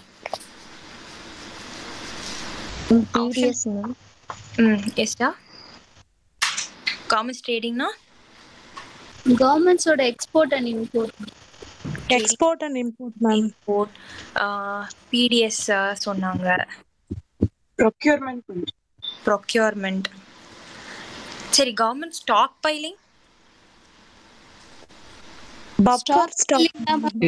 FCI. Food corporation of buffer stock. சொல்லுங்கடா. One at a time. Buffer stock ma'am. Okay, buffer stock correct. Okay, இதுல என்ன கேக்குறாங்கன்னா கொஸ்டின், ரைஸ் இந்தியாவில் வந்து ரைஸ். ஸோ இந்த கொஸ்டின் நோட் பண்ணிக்கோங்க. இந்தியாவில் ரைஸ் க்ரோயிங் ரீஜன்ஸ். ஏன்னா எக்கனாமிக்ஸில் என்ன கேட்பாங்கன்னா, கிரவுண்ட் நட் அதிகமாக விளையிற இடம் எது, இல்லை வந்து சுகர் கேனுக்காக தண்ணி அதிகமாக யூஸ் பண்ணுற இடம் எது, ஸ்டேட் எது அப்படிங்கிற மாதிரிலாம் கேட்டிருக்காங்க. சரிங்களா? நீங்கள் வந்து என்ன கண்டுபிடிக்கணும்னா, இந்தியாவில் ரைஸ் க்ரோயிங் ரீஜன்ஸ்லாம் எது எது. 2019 தான் ஒரு கொஸ்டின் கேட்டிருந்தாங்க, உலகத்திலே வந்து அதிகமாக ரைஸ் ப்ரொடியூஸ் பண்ணுற கண்ட்ரி எதுன்னு. ஸோ அதில் சைனா, இந்தியாலாம் கொடுத்துருந்தாங்க. சரிங்களா? அந்த கொஸ்டினை நோட் பண்ணுங்க. நீங்கள் என்ன கண்டுபிடிக்கணும்னா, இந்தியாவில் ரைஸ் க்ரோயிங் ரீஜன்ஸ்லாம் எது, டாப் 5 ரீஜன்ஸ் மட்டும் எனக்கு எடுத்து அனுப்புங்க. ஓகே, அண்ட் இந்தியாவில் என்ன வெரைட்டி ஆஃப் ரைஸஸ்லாம் வந்து வளர்த்துறாங்க, அண்ட் இதில் ஜிஐ டேக் வாங்கின ரைஸஸ். அப்படி கேரளாவில் ஒரு பொக்காலி ரைஸ்ன்னு நினைக்கிறேன். ஸோ ஜிஐ டேக் வாங்கின ரைஸஸ் அதோட நேம்ஸ் எல்லாம் நோட் பண்ணி இது மட்டும் எனக்கு அனுப்புங்க போதும். இப்போ மினிமம் சப்போர்ட் ப்ரைஸ் யாருக்காவது தெரியலன்னு வச்சுக்கோங்களேன், கடந்த ஒரு 4 இயர்ஸாக இது வந்து ரொம்ப முக்கியம். கண்டினியூஸாக இயர் ஆன் இயர் கொஸ்டின் இருந்துகிட்டே தான் இருக்குது. இந்த வருஷமும் இருக்கும். ஏன்னா அந்த ஃபார்ம் பில் எல்லாம் வந்து இப்போ தான் ரிப்பீல் பண்ணாங்க. 3 ஃபார்ம் பில் இருக்கும் இல்லையா, அதெல்லாமே ஆக்ட் ரிப்பீல் பண்ணிட்டாங்க. ஸோ இப்போ உங்களுக்கு நான் என்ன சொல்லணும்னா, மினிமம் சப்போர்ட் ப்ரைஸ் வந்து இப்போதைக்கு சொல்லி முடிச்சோன்னா எனக்கு ஒரு 45 மினிட்ஸ் தேவைப்படுது சொல்கிறதுக்கு. அதனால் நீங்கள் நீட்டாக என்ன பண்ணுங்கள், கிளாஸ் முடிஞ்சக்கப்புறம் நம்மளோட கரண்ட் அஃபேர்ஸ்னு ஒரு பிளேலிஸ்ட் இருக்கும், அதில் போய் எம்எஸ்பி பார்த்துருங்க. அதில் 2 வீடியோ போட்டிருப்பேன் எம்எஸ்பி பற்றி. ஸோ டீட்டெயிலாக பார்த்து முடிச்சுருங்க. கிடைக்கலன்னா என்கிட்ட கேளுங்க, நான் அனுப்புகிறேன். பட் தேடி பாருங்கள் அதுக்கு முன்னாடி. ஓகே, இப்போ மினிமம் சப்போர்ட் ப்ரைஸுங்கிறது ரொம்ப சிம்பிள். சரிங்களா? இப்போ ஃபார்மர்ஸ் இருப்பாங்களே, அவங்க ஒரு எஸ்டா மேம் என்ன क्वेश्चन சொன்னீங்க? ஜி டேங் வெரைட்டிஸா அது என்ன ma'am? GI tag, geographical indication tags. Okay. GI tags ஒரு ஒரு ஒரு ஒரு பொருளுக்கும் அந்தந்த இடத்துக்கு ஏத்த மாதிரி. இப்போ ஃபர்ஸ்ட் GI tag வாங்கின ப்ராடக்ட் எது இந்தியால? டார்ஜிலிங் டீ. கரெக்ட் ராஜா. டார்ஜிலிங் டீ தான் ஃபர்ஸ்ட் இது GI tag வாங்குச்சு. GI tag அப்படின்னா அந்த இடத்துல அது ஒரு ரொம்ப ஸ்பெஷலான பொருள், சரிங்களா? அதனால அந்த பேர் கொடுப்பாங்க. டார்ஜிலிங் டீ அப்படிங்கிறது டார்ஜிலிங் இடத்த சார்ந்தது, சரிங்களா? ஸோ அது வந்து உலகளவில் ஃபேமஸ் ஆகும், அது ஒரு விஷயம். ஸோ அதே மாதிரி ரைஸ், காஃபி, அந்த மாதிரி நிறைய விஷயங்கள் இருக்கு. ஸோ நோட் பண்ணிக்கோங்க. இதெல்லாம் ப்ரீவியஸ் இயர் ப்ரிலிம்ஸ் கொஸ்டின்ல கேட்டது தான் GI tag கொஸ்டின்ஸ்லாம். இப்போ மினிமம் சப்போர்ட் ப்ரைஸ் என்னன்னா, இப்போ ஃபார்மர்ஸ் இருக்காங்கன்னு வச்சுக்கோங்களேன். இந்த ஃபார்மர்ஸ் வந்து சோ பண்றதுக்கு முன்னாடி நான் வந்து ஒரு ப்ராடக்டை சோ பண்ண போறேன், ரைஸோ வீட்டோ வந்து விளைவிக்க போறேன் அப்படின்னா, நான் விளைவிக்கிறதுக்கு முன்னாடி நான் வந்து அதை வந்து விளைவிக்கிறதுக்கு அந்த சீட்ஸை போடுறதுக்கு முன்னாடியே கவர்மெண்ட் சொல்லிடுவாங்க, இந்த 23 கிராப் தான் வந்து இதுல இருக்கு, MSPக்குள்ள இருக்கு. ஸோ இந்த 23 கிராப் விளைவிக்கிற ஃபார்மர்ஸ்க்கு நாங்க காசு கொடுத்து அதை ப்ரொக்யூர் பண்ணிக்கிறோம், நாங்க வாங்கிக்கிறோம். ஆனா இந்த ஃபார்மர்ஸ் வந்து மார்க்கெட்லயும் விற்கலாம், கவர்மெண்ட் கிட்டயும் விற்கலாம். பட் கவர்மெண்ட் என்ன சொல்றாங்கன்னா, நீங்க எங்கிட்ட டைரக்டா வித்தா நாங்களே எடுத்துக்கிறோம் அப்படின்னு சொல்றாங்க. அவ்வளவுதான், அதுதான் MSP. இந்த MSP வந்து சோ பண்றதுக்கு முன்னாடியே வந்து அறிவிச்சிருவாங்க, இந்த 23 கிராப்புக்கு இது நீங்க 23 கிராப் சோ பண்ணீங்கன்னா நாங்க எடுத்துக்கிறோம் அப்படின்னு. சிம்பிள், அவ்வளவுதான். ஸோ இதுல சில கான்செப்ட்ஸ் இருக்கு, அது நான் சொல்றேன். இப்போ மினிமம் சப்போர்ட் பிரைஸ் வந்து announced by CECA and recommended by CACP. இது எல்லாமே அதில் போய் பார்த்துருங்க, டீட்டெயில்டாக இருக்கும். இந்த ஃபார்முலா எல்லாம் கண்டிப்பாக படிக்கணும். A to FL method, C to approach, இது எல்லாமே அதை நான் எக்ஸ்பிளைன் பண்ணியிருப்பேன், சரிங்களா? இப்போ நான் சொன்னேன்னா நான் இப்போ சொல்லி முடிக்க முடியாது, அதுக்கு தான். ஸோ இதில் என்னென்ன நீங்கள் எக்ஸாம் போகிறதுக்கு முன்னாடி என்னென்ன கிராப்ஸ் இருக்குன்னு பார்த்துக்கோங்க. இப்போ கரண்டாக 23 கிராப்ஸ் இருக்கு. அதில் சீரியல்ஸ், பல்சஸ், ஆயில் சீட்ஸ், இந்த மாதிரி வந்து நிறைய கிராப்ஸ் இருக்கு. ஒரு கொஸ்டின் கேட்டிருந்தாங்க 2021 நினைக்கிறேன், கிராப்ஸ் எல்லாம் கொடுத்துட்டு இதுல எது வந்து MSPல இல்லாத கிராப்ஸ் இந்த வருஷம் அப்படின்னு கேட்டிருந்தாங்க. ஸோ இயர் ஆன் இயர் இது மாறிட்டே இருக்கும், நோட் பண்ணிக்கோங்க. அப்புறம் சுகர் கேனுக்கு வந்து FRP, ஃபேர் அண்ட் ரெனுமரேட்டிவ் பிரைஸ்ன்னு இருக்கு, அது என்னன்னு படிச்சுக்கோங்க. அதுவும் நான் கரண்ட் அஃபேர்ஸ்ல எடுத்துட்டேன், நம்ம கரண்ட் அஃபேர்ஸ்ல இருந்தாலும் பாருங்க. ஓகே, ஸோ இதுல வந்து PM ஆஷா, அப்புறம் வந்து பிரைஸ் ஸ்டெபிலைசேஷன் ஃபண்ட், இது எல்லாமே பாத்தீங்கன்னா பிரைஸ் ஸ்டெபிலைசேஷன் ஃபண்ட் வந்து இந்த ஆனியன், பொட்டேட்டோஸ் இதெல்லாம் வந்து பிரைஸ் ரொம்ப ஹைக் ஆயிடக்கூடாது அப்படின்னு கொண்டு வந்தது தான் இந்த fund. So market intervention scheme தனியாவே வந்து அக்ரிகல்ச்சர்ல எப்படி PDS சிஸ்டம்ல ப்ரொக்யூர் பண்றாங்க, எப்படி அதை மக்கள் கிட்ட விற்கிறாங்க, இது எல்லாமே நான் டீட்டெயில்டா ஒரு வீடியோ எடுத்து போட்டிருக்கேன். இந்த 2 வீடியோ நீங்க பார்க்கணும். ஒன்னு MSP ஒன்னு நான் சொல்லியிருக்கேன், இன்னொன்னு இந்த அக்ரிகல்ச்சர், எப்படி வந்து இந்த அக்ரிகல்ச்சர்ல இருக்கிற இந்த இதெல்லாம் ப்ரொக்யூர் பண்ணி, இந்த ப்ராடக்ட்ஸ் எல்லாம் ப்ரொக்யூர் பண்ணி மக்கள்கிட்ட வந்து சேர்க்கறாங்க PDS சிஸ்டம்ல அப்படிங்கிற மாதிரி எக்ஸ்பிளைன் பண்ணியிருக்கேன். இந்த 2 வீடியோ மறக்காம நாளைக்குள்ள பாத்துருங்க, சரிங்களா? ஸோ இது எதுக்கு காட்டினேன் அப்படின்னா, அக்ரிகல்ச்சர் பிரைசிங் பாலிசின்னு இருக்கு, இது கவர்மெண்டோட பாலிசி, சரிங்களா? ஸோ அதனாலதான் இங்க 2 இடத்துலயும் கவர்மெண்ட்னு வருது. ஸோ இதுவுமே வந்து பிரைஸ் ஆஃப் ரைஸ் அஃபெக்ட் பண்ணும். அஃபெக்ட் பண்ணணும்னு தான் கேட்டிருக்காங்க. இன்க்ரீஸ், டிக்ரீஸ், இது எல்லாமே அஃபெக்ட்குள்ள வரும். கன்சியூமர் சப்சிடிஸ், யாராவது கன்சியூமர் சப்சிடிஸ்னா என்னன்னு சொல்ல முடியுமா? PDS. எஸ், ஃபுட் சப்சிடிஸ் தான் கன்சியூமர் சப்சிடிஸ். ஏன்னா இப்ப பாருங்க, ரைஸ், வீட், கோர்ஸ் சீரியல்ஸ், கோர்ஸ் கிரெயின்ஸ், இது எல்லாமே நம்ம 3 ரூபா, 2 ரூபா, 1 ரூபா இதுக்கு தான் நம்ம வாங்குறோம். இது வந்து சப்சிடைஸ் பிரைஸ்ல கவர்மெண்ட் நம்மளுக்கு கொடுக்குறாங்க, சரிங்களா? ஸோ அதுதான் வந்து கன்சியூமர் சப்சிடிஸ்ன்னு சொல்லுவாங்க. இதனாலையும் பிரைஸ் ரைஸ், டிக்ரீஸ் இது எல்லாமே ஆகும். நெக்ஸ்ட் கவர்மெண்ட்ஸ் ட்ரேடிங்லாம், கவர்மெண்ட் வந்து எவ்வளோ நம்ம வந்து வெளியில அனுப்புறோம், இந்தியா விட்டு வெளியில அனுப்புறோம், அது மூலியமா நம்ம எவ்வளோ வந்து நம்மளுக்கு இன்புட் வருது. இப்போ நம்ம அதிகமான கிராப்ஸ் வந்து வெளியில ட்ரேட் பண்ணலன்னா அது உள்ளுக்குள்ளேயே வந்து ஸ்டாக் பைல் ஆயிடும். ஸ்டாக் பைல் ஆயிடுச்சுன்னா அது கம்மி ரேட்டுக்கு தான் போகும். ஸோ ஸ்டாக் பைலிங்னா என்னன்னு பாத்தீங்கன்னா, ஸ்டாக் பைலிங்ல இந்தியாக்குள்ள ஸ்டாக் பைலிங் இருக்கு, PDSக்குள்ள இருக்கு, PDS வெளியில இருக்கு. இப்போ என்னன்னா, கவர்மெண்ட் வந்து ஓப்பன் ப்ரொக்யூர்மெண்ட் பாலிசின்னு ஒன்று ஃபாலோ பண்றாங்க, சரிங்களா? இந்த ஓப்பன் ப்ரொக்யூர்மெண்ட் பாலிசி படி கவர்மெண்ட் இப்ப MSP மூலமா வந்து ஃபார்மர்ஸ் வந்து கிராப்ஸ் கொடுத்துட்டே இருப்பாங்க. அப்ப என்ன பண்ணுவாங்க, அறுவடை பண்ணி இந்த ரைஸ், வீட் இதெல்லாமே கொடுத்துட்டே இருப்பாங்க. அப்ப கவர்மெண்ட் அதெல்லாம் வாங்கி வாங்கி வாங்கி PDSல சேர்த்தி வச்சுட்டு இருப்பாங்க. ஃபுட் கார்பரேஷன் ஆஃப் இந்தியால சேர்ந்ததுக்கு அப்புறம் தான் மிச்ச ஸ்டேட்ஸ்க்கு எல்லாம் போகுது எல்லா கிராப்ஸும், சரிங்களா? சோ இப்படி நடக்கும்போது ஓப்பன் ப்ரொக்யூர்மெண்ட் பாலிசில எவ்வளவு வேணாலும் வாங்கி ஸ்டாக் பைல் பண்ணிடுவாங்க. இதனால என்ன ஆயிருந்தா, மார்க்கெட்ல வந்து டிமாண்ட் கம்மியாயிரும். ஐ மீன் இந்த சென்ஸ் வந்து மார்க்கெட்ல அந்த பொருள் இருக்காது, டிமாண்ட் அதிகமாயிரும். அந்த பொருள் வந்து மார்க்கெட்ல இல்ல அப்படிங்கிறப்போ யார்கிட்ட இருக்கும், கவர்மெண்ட் கிட்ட இருக்கும். எங்கன்னா ஃபுட் கார்பரேஷன் ஆஃப் இந்தியா கிட்ட இருக்கும். ஸோ யோசிச்சு பாருங்க, மார்க்கெட்ல தான் ஃபர்ஸ்ட் போய் அது சேரணும். அது வந்து எங்க இருக்கு? பட் ஃபுட் கார்பரேஷன் ஆஃப் இந்தியால இருக்கு. அப்போ இந்த மார்க்கெட் ஒழுங்கா வேலை செய்யாத மாதிரி தானே அர்த்தம். ஸோ கவர்மெண்ட் நடுவில் வந்து இன்டர்வீன் பண்ணி அதை மார்க்கெட்டுக்கு கொண்டு போய் சேர்த்து இந்த மாதிரி நிறைய விஷயங்கள்லாம் பண்ணுவாங்க. இது எல்லாமே நான் அந்த வீடியோவில் எக்ஸ்பிளைன் பண்ணியிருக்கேன்.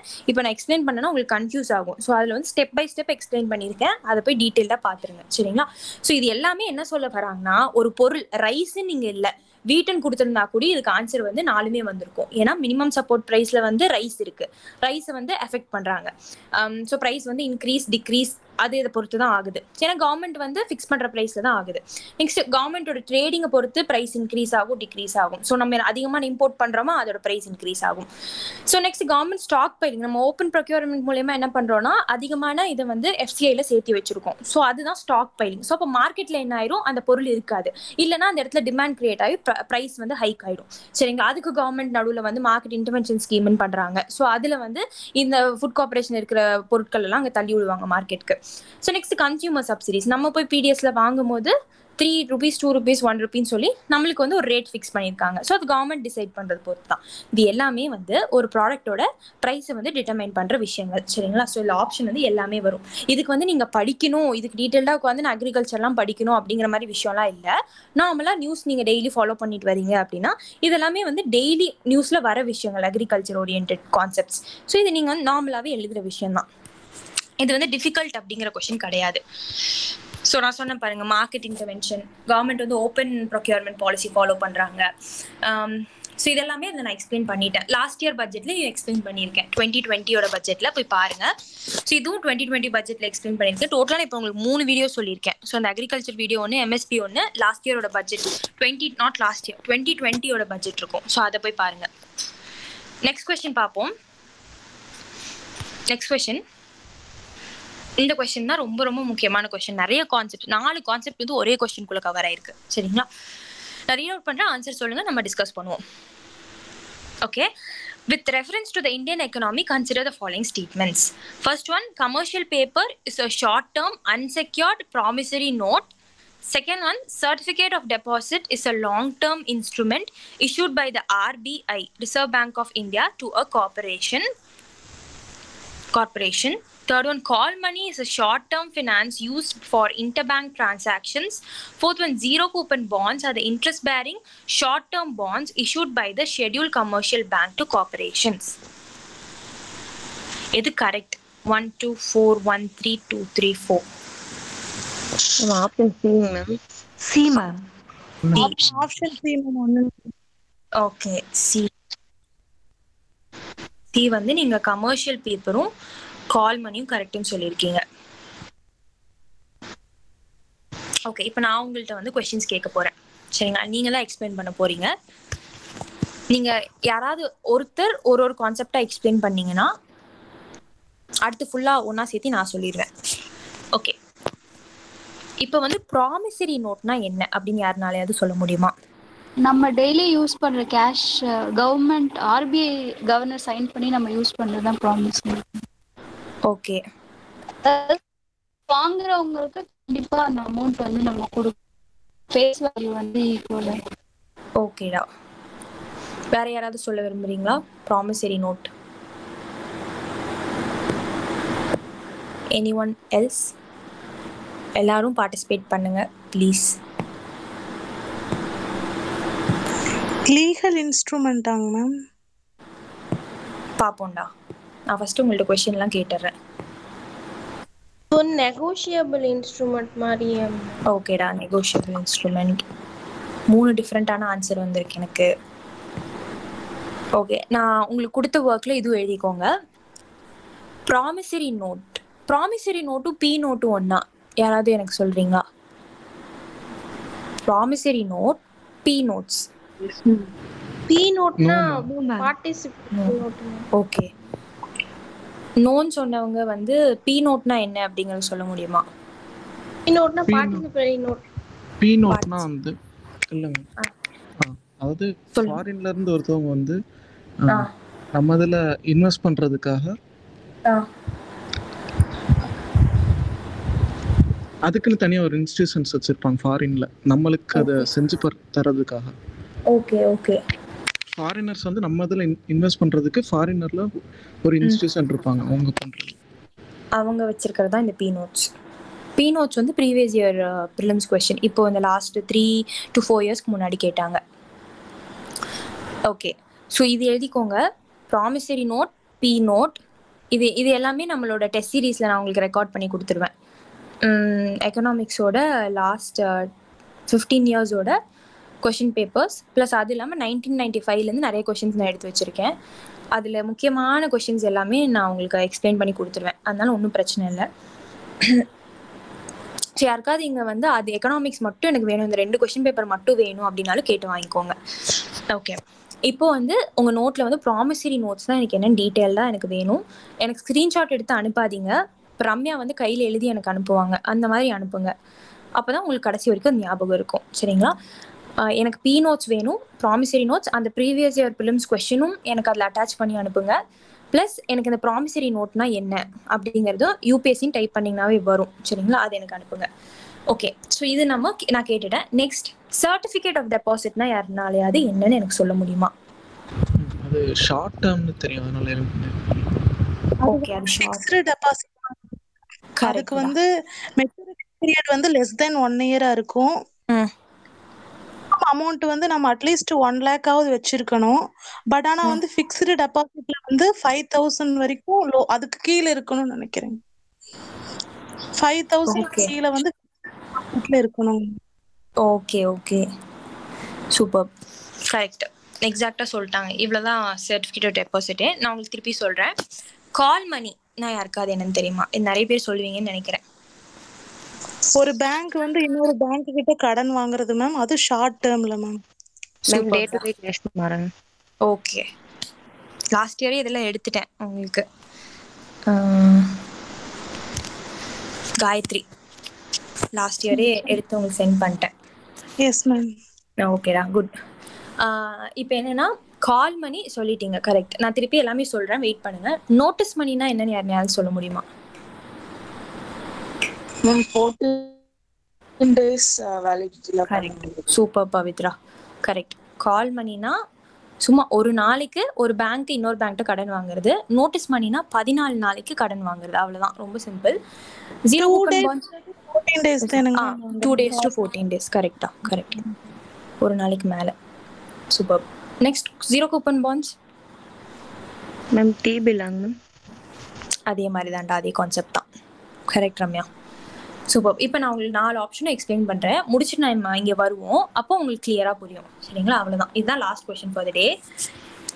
இப்போது சங்கர் கணேஷ் புக்கு எடுத்துருங்க. அதில் எடுத்திங்கன்னா தனியாக ஒரு சாப்டர் கேபிட்டல் மார்க்கெட்னு இருக்குது, இன்னொரு சாப்டர் தனியாக வந்து மணி மார்க்கெட்னு இருக்குது. சரிங்களா? கேபிட்டல் மார்க்கெட்னா என்னன்னு தெரிஞ்சுக்கிட்டா போதும். கேபிட்டல் மார்க்கெட்னா வந்து medium and long term capital வந்து இன்வால்வ் ஆகிற ஒரு மார்க்கெட். சரிங்களா?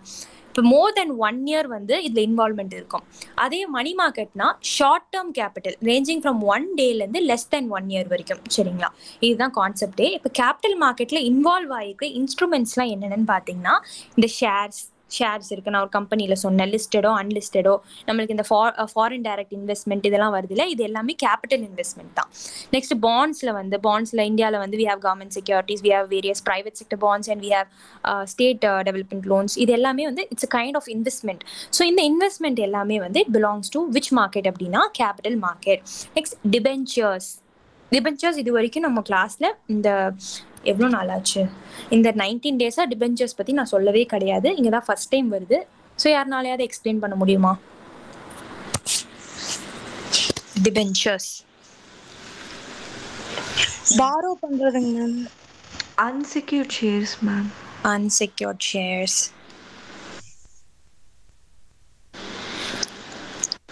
ஓகே, எனக்கு கிளியராக சாட்டிஸ்ஃபேக்டரியாக ஒரு எக்ஸ்பிளனேஷன் வரல. இந்த சென்ஸ் வந்து எல்லாருக்கும் புரியணும், இங்கே இருக்கிற 25 பேருக்கும் புரியணும். அது ஒரு எக்ஸ்பிளனேஷன் கொடுத்தா அது புரியுற மாதிரி. ஸோ நீங்கள் என்ன பண்ணுங்கள், எழுதிக்கோங்க. டிபென்ச்சர்ஸ்னால் என்னன்னு எழுதிக்கோங்க. நெக்ஸ்ட் கிளாஸில் நம்ம அதை பற்றி டிஸ்கஸ் பண்ணுவோம். ஏன்னா நான் தனியாகவே வந்து பாண்ட்ஸ், ஷேர்ஸ், இல்லை ETF, டிபென்ச்சர்ஸ் இது எல்லாமே தனித்தனியாக எடுக்கணும்னு பிளான் பண்ணியிருக்கேன். ஏன்னா அது எல்லாமே பேசிக்காக அதுதான் கேட்பாங்க, இதுனா என்ன அதுனா என்ன அப்படின்னு சொல்லி. ஸோ எழுதிக்கோங்க. டிபென்ச்சர்ஸ்னா என்ன, எக்ஸ்சேஞ்ச் ட்ரேடட் ஃபண்ட்ஸ்னா என்னன்னு யாருனாலும் சொல்ல முடியுமா? ETFs நான் கிளாஸ் எடுத்துட்டேனே லாஸ்ட் இயரே. நம்ம கரண்ட் அஃபேர்ஸ் இதில் இருக்கும், குரூப்பில் இருக்கும். எக்ஸ்சேஞ்ச் ட்ரேடட் ஃபண்ட்ஸ் மீனிங்காவது சொல்ல முடியுமா மேம்? மியூச்சுவல் ஃபண்ட் மாதிரி. மியூச்சுவல் ஃபண்ட் மாதிரி. ஓகேடா Shweta. Exchange traded fund, mutual funds. Okay, எனக்கு நிஜமாலுமே இடிஎஃபோட பர்பஸ் என்ன அப்படின்னு தெரியணும். சரிங்களா, இடிஎஃப் எழுதிக்கோங்க. ஓகே, இப்போ மணி மார்க்கெட் அப்படிங்கிறப்போ வந்து இட்ஸ் ஷார்ட் டேர்ம் மார்க்கெட். உங்களுக்கு நான் ஷார்ட் டேர்ம் ஆல்ரெடி சொல்லி கொடுத்துட்டேன் சாட்டர்டேலேயே. Like D bills, cash management bills, commercial papers, இதெல்லாமே ஷார்ட் டேர்ம். கமர்ஷியல் பேப்பர்னா என்ன நான் உங்களுக்கு சொல்கிறேன். இதை மட்டும் ஞாபகம் வச்சுக்கிட்டீங்கன்னா போதும். இந்த கேபிட்டல் மார்க்கெட்டுக்குள்ள என்ன இன்ஸ்ட்ருமெண்ட்ஸ் இருக்கு? ஷேர்ஸ், பாண்ட்ஸ், டிபெஞ்சர்ஸ், இடிஎஃப்ஸ், இது எல்லாமே கேபிட்டல் மார்க்கெட். மணி மார்க்கெட்ல என்ன இருக்குன்னு பார்த்தீங்கன்னா ஷார்ட் டேர்ம் கான்செப்ட்ஸ் எல்லாமே மணி மார்க்கெட்ல வரும். டி பில்ஸ் நம்ம பார்த்துட்டோம், அதுக்கப்புறம் கேஷ் மேனேஜ்மெண்ட் பில்ஸ் பார்த்துட்டோம். யாருனாலையாவது கேஷ் மேனேஜ்மெண்ட் பில்ஸ் ரீகால் பண்ண முடியுதா?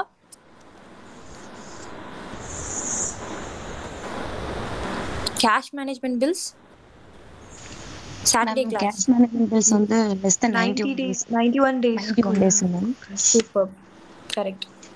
இது டெம்பரரி மிஸ்மேட்சிங் மேம், ஒரு 2 months அந்த மாதிரிங்க. கரெக்டா, அவ்வளோதான். பர்பஸ் சாட்டர்டே கிளாஸ் பர்பஸ், அவ்வளோதான். அவங்களுக்கு சொன்ன டி பில்ஸும் கேஷ் மேனேஜ்மெண்ட் பில்ஸும் ஒரே ஒரு வித்தியாசம் தான். டி பில்ஸில் வந்து 91 டே இருக்குது, 182 டே, 364 டே இருக்குது. கேஷ் மேனேஜ்மெண்ட் பில்ல அதே தான், ஷார்ட் டேர்ம் பாரோயிங் கான்செப்டே தான், சென்ட்ரல் கவர்மெண்ட்டோட இன்ஸ்ட்ருமெண்ட்டே தான். ஆனால் லெஸ் தென் 91 டேஸ்க்கு, அதுக்கும் எதுக்குன்னா டெம்பரரி மிஸ்மேட்சஸ்க்கு மட்டும் யூஸ் பண்ணுறது தான் இந்த commercial papers. Sorry, not commercial papers, cash management bills. சரிங்களா, சிம்பிள். ஸோ இதில் கேபிட்டல் மார்க்கெட்டில் ரிஸ்க் வந்து ஹையாக இருக்கும். ஏன்னா 1 வருஷத்துக்கு மேலே இந்த கடன் வாங்குற டேர்ம் இது. மணி மார்க்கெட்டில் வந்து லோவாக தான் இருக்கும். ஏன்னா ஈஸியாக ரீபே பண்ணிடலாம் 1 or 2 monthsக்கு தான். சரிங்களா, அவ்வளோதான். இது மட்டும் ஞாபகம் வச்சுக்கிட்டிங்கன்னா போதும். இப்போ நான் என்ன சொல்ல வந்தேன் அப்படின்னு பார்த்தீங்கன்னா, இது நம்ம பார்த்தோம் அன்னைக்கு. இது உங்களுக்கு ஒரு வந்து concept. Central government D bills issue பண்றாங்க, கேஷ் மேனேஜ்மெண்ட் பில்ஸ் இஷ்யூ பண்றாங்க, பேஸ் அண்ட் மீன்ஸ் அட்வான்சஸ் வந்து ஆர்பிஐ வந்து கடன் வாங்குறாங்க. இது மூலியமாலாம் கடன் வாங்குறாங்க. டி பில்ஸ், கேஷ் மேனேஜ்மெண்ட் பில்ஸ்லாம் யார்கிட்ட வாங்குறாங்க? மார்க்கெட் வந்து. பேஸ் அண்ட் மீன்ஸ் அட்வான்சஸ்லாம் ஆர்பிஐ வாங்குறாங்க. ஸோ இது எல்லாமே மணி மார்க்கெட். நல்லா ஞாபகம் வச்சுக்கோங்க, எந்த ஹெட்குள்ள எது இதெல்லாம் வருதுன்னு தெரியணும் உங்களுக்கு. இப்போ இதெல்லாம் வந்து மணி மார்க்கெட். நான் உங்களுக்கு என்ன சொன்னேன்? மணி மார்க்கெட்ல இதெல்லாம் வருதுன்னு சொன்னேன். பட் இதுக்குள்ளேயே வந்து டிஃபரன்சஸ் இருக்கு. ஆர்பிஐ வாங்குறது இருக்கு, மார்க்கெட் கிட்ட இருந்து வாங்குறது இருக்கு. நம்ம சாட்டர்டே கிளாஸ்லயே பார்த்துட்டோம். நெக்ஸ்ட் ஸ்டேட் கவர்மெண்ட் இருக்காங்க. ஸ்டேட் கவர்மெண்ட் வந்து base and means advances RBI கிட்ட இருந்து வாங்குவாங்க. ஸ்டேட் கவர்மெண்ட் நான் சொன்ன டி பில்ஸ் இஷ்யூ பண்ண மாட்டாங்க அப்படின்னு. So next one, private sector issue பண்ற இந்த மாதிரி பில்ஸ் எல்லாம் என்ன பில்ஸ் அப்படின்னு பார்த்தீங்கன்னா கமர்ஷியல் பேப்பர். நல்லா ஞாபகம் வச்சுக்கோங்க, commercial paper, certificate of deposit, call notice மணி, இது எல்லாமே வந்து பிரைவேட் செக்டர் இஷ்யூ பண்றது. ஐ மீன் பிரைவேட் செக்டர் இந்த பேங்க்ஸ். பிரைவேட் செக்டர்ல எது பிரைவேட் செக்டர் இந்த சென்ஸ் பிரைவேட் கம்பெனிஸும் வரும், பேங்க்ஸும் வரும், பிரைவேட் பேங்க்ஸும் இதுல வரும். So marginal standing facility, repo, reverse repo, இது எல்லாமே பாத்தீங்கன்னா மணி மார்க்கெட்குள்ள வர கான்செப்ட்ஸ், பிரைவேட் செக்டர் இஷ்யூ பண்ற கான்செப்ட்ஸ். சரிங்களா, இது எல்லாமே உங்களுக்கு நான் இன்னைக்கு எக்ஸ்பிளைன் பண்ணிட்டேன். நம்ம பார்க்க போறது கமர்ஷியல் பேப்பர்னா என்ன, சர்டிஃபிகேட் ஆஃப் டெபாசிட்னா என்ன, கால் நோட்டீஸ் மணினா என்ன அப்படிங்கிறது தான். இப்போ சர்டிஃபிகேட் ஆஃப் டெபாசிட் கொஸ்டின் போலாம். Certificate of deposit பாத்தீங்கன்னா second option is a long term instrument issued by the Reserve Bank of India to a corporation அப்படின்னு சொல்லியிருக்காங்க. இங்க பாருங்க, certificate of deposit எதுக்குள்ள இருக்கு? மணி மார்க்கெட் குள்ள இருக்கு. மணி மார்க்கெட் என்னது? மணி மார்க்கெட் பாத்தீங்கன்னா இந்த டேப்ல காலம் படி பாத்தீங்கன்னா என்னது? Short term capital. Short term capital from 1 day to less than 1 year. So மணி மார்க்கெட்ல இருக்கிறதே ஷார்ட் டேர்ம் கேபிட்டல் தான். ஷார்ட் டேர்ம்க்கு லோன் வாங்குறது. சரிங்களா, ஸோ இதுல சர்டிஃபிகேட் ஆஃப் டெபாசிட் என்னன்னு கொடுத்துருக்காங்க? லாங் டேர்ம்னு கொடுத்துருக்காங்க. அது தப்பு. இந்த ஆப்ஷன் எலிமினேட் பண்ணீங்கன்னா certificate of deposit is short term. So certificate of டெபாசிட்ல already சொன்ன மாதிரி இது ஃபிக்ஸட் டெபாசிட் கான்செப்டே தான். இப்போ பேங்க் வந்து கடன் தேவைப்படுதுன்னு வச்சுக்கோங்களேன், ஒரு பேங்க்குக்கு வந்து கடன் தேவைப்படுது, அவங்க சர்டிஃபிகேட் ஆஃப் டெபாசிட் வந்து இஷ்யூ பண்றாங்க. சரிங்களா, ஸோ இங்க என்ன கொடுத்துருக்காங்க? It's long term instrument issued by the RBI to a corporation. சரிங்களா, ஸோ இதுல வந்து சர்டிஃபிகேட் ஆஃப் டெபாசிட் கான்செப்டே ஷார்ட் டேர்ம். இப்போ ஒரு பேங்க்குக்கு வந்து கடன் தேவைப்படுது அப்படின்னா அவங்க சர்டிஃபிகேட் ஆஃப் டெபாசிட் இஷ்யூ பண்ணுவாங்க. இஷ்யூ பண்ணும்போது இப்போ நான் இருக்கேன்னு வச்சுக்கோங்களேன், நான் போயிட்டு அந்த சர்டிஃபிகேட் ஆஃப் டெபாசிட்ல காசு போட போறேன். சரிங்களா, காசு போட போறப்போ காயத்ரி என்ன சொன்னீங்கடா? அந்த 3 பாயிண்ட்ஸையும் சொல்லுங்க. ஓகேங்க. மேம் இது வந்து ஃபிக்ஸ்டு டெபாசிட் மாதிரி தாங்க மேம். ஆனா Yes, fixed deposit. Maturity period வந்து less than 1 இயருங்க ma'am. Okay, less than 1 year. One செகண்டா, fixed டெபாசிட்ல மோஸ்டா மெச்சூரிட்டி பீரியட் வந்து 1 இயர்க்கு மேல தான் இருக்கும். இப்போ நான் பேங்க்ல போய் வந்து ஃபிக்ஸட் டெபாசிட்ல 1 லட்ச ரூபா போடுறேன் அப்படின்னா அது வந்து பாத்தீங்கன்னா 1 இயர்க்கு மேல தான் இருக்கும். 1 இயர் கீழே ஃபிக்ஸட் டெபாசிட்ல போடுற மாதிரி இருக்காது. Okay, next ஒன்டா. அப்புறம் மினிமம் அமௌண்ட் வந்து அட்லீஸ்ட் 1 lakh ஆவது நம்ம போட்டிருக்கணுங்க மேம். மினிமம் அமௌண்ட் வந்து 1 lakh, அவ்வளோதான், சிம்பிள். இப்போ நான் வந்து ஃபிக்ஸட் டெபாசிட்ல அமௌண்ட் வந்து போடுறேன்னு வச்சுக்கோங்களேன், அதில் 5,000லேருந்து நான் ஸ்டார்ட் பண்ணலாம் போடுறதுக்கு. பட் இங்கே சர்டிஃபிகேட் ஆஃப் டெபாசிட்லன்னு பார்த்தீங்கன்னா மெச்சூரிட்டி பீரியட் வந்து 1 இயர் தான் இருக்கும். அதனால தான் அது ஷார்ட் டேர்ம் அப்படிங்கிறாங்க. ஆனால் இதுக்கு வந்து மினிமம் ரிக்குவயர்மெண்ட் இருக்குது. இப்போ நான் போய் சர்டிஃபிகேட் ஆஃப் டெபாசிட்ல காசு போடுறேன் அப்படின்னா 1 லட்ச ரூபாவது மினிமமாக நான் அதில் போடணும். ஸோ அவ்வளோதான், சிம்பிள். சர்டிஃபிகேட் ஆஃப் டெபாசிட்டுங்கிறது ஒரு short term concept, short term landing concept. So இதில் வந்து 1 lakh ஆவது மினிமம் டெபாசிட் நான் போடணும், அவ்வளோதான். அதான் சர்டிஃபிகேட் ஆஃப் டெபாசிட். அண்ட் இதில் வந்து லாங் டேர்ம் வராது, ஷார்ட் டேர்ம். ஞாபகம் வச்சுக்கோங்க, இதை ஞாபகம் வச்சுக்கிட்டிங்கனாவே போதும். இவ்வளோலாம் ஞாபகம் வச்சுக்கணும்னு அவசியமே இல்லை. இதில் சர்டிஃபிகேட் ஆஃப் டெபாசிட்ங்கிற கான்செப்ட் மணி மார்க்கெட்டுக்குள்ளே இருக்குது. அப்போனா இது ஒரு short term concept, like D bills, cash management bills மாதிரி. இது வந்து ப்ரைவேட் செக்டர் இஷ்யூ பண்ணுற ஒரு இன்ஸ்ட்ருமெண்ட், சரிங்களா? அவ்வளோதான், ப்ரைவேட் செக்டர் இஷ்யூ பண்ணுற இன்ஸ்ட்ருமெண்ட், ஞாபகம் வச்சுக்கோங்க. அடுத்து ஈஸியான விஷயம் வந்து எப்படி நீங்க எலிமினேட் பண்ணலாம்னு நான் சொல்றேன் பாருங்க. Zero coupon bonds R the interest bearing short term bonds issued by schedule commercial banks to corporations. Zero coupon பாண்ட்ஸ்னா என்ன? பேர்லயே இருக்கு. எனிவன்? கூப்பன் ரேட் அது இருக்கு. கரெக்ட். டி பில்ஸ் அதுக்கு இன்ட்ரெஸ்ட் கரெக்ட். டி பில்லோட இன்னொரு பேர் வந்து எஸ்டா, இன்னொரு பேர் வந்து ஜீரோ கூப்பன் பாண்ட்ஸ்னு சொல்லுவாங்க.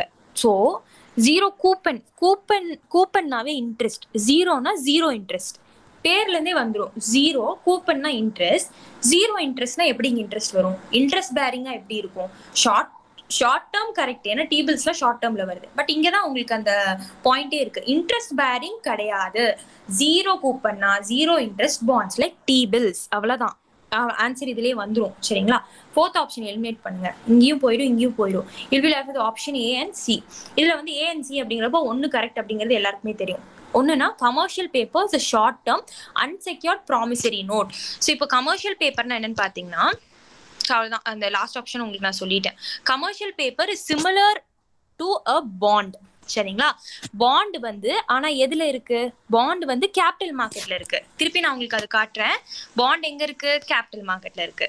அப்ப அதே மாதிரி ஷார்ட் டேர்ம் மார்க்கெட்ல ஒரு விஷயம் இருக்கணுமா இல்லையா? அதுதான் அந்த கமர்ஷியல் பேப்பர்.